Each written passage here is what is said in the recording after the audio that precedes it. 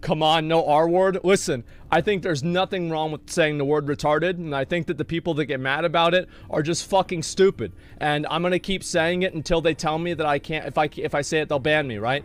Now, obviously, if I can't say it, I won't say it. But until then, I'm gonna keep saying it because I don't think there's anything wrong with it, and I think the people that are getting mad about it are just stupid. So I'm not gonna kowtow to that. I don't care. It's just stupid. And so, yeah, that's basically the only way that I feel about it, okay?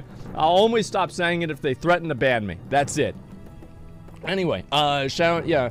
Listen, I get that, and I also want to say, like, I stopped using the word autistic on my own. Like, I will make my own decisions on the words that I do and do not use. I don't care what other people think. It doesn't matter to me. It just really doesn't matter to me. If you're new here, be sure to subscribe. Thanks.